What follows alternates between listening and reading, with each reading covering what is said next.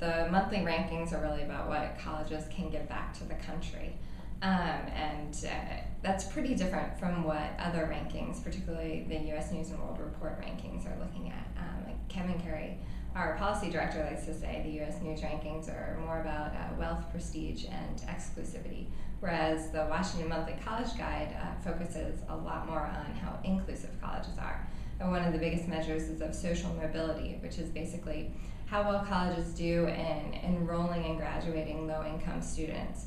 So are they kind of serving their social mission of providing an avenue for students to move up the economic ladder in the country?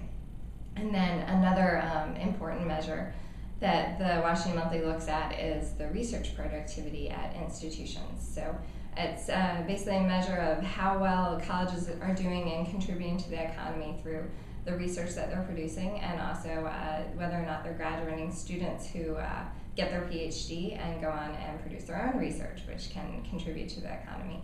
And then finally, and probably one of the more unique aspects of the rankings, is the service measure, which really no other rankings look at. And that's basically looking at how well colleges do in fostering and promoting an ethic of service on their campus, and then whether or not the alumni of colleges go on and do things like participate in the Peace Corps and serve in the Army after graduation.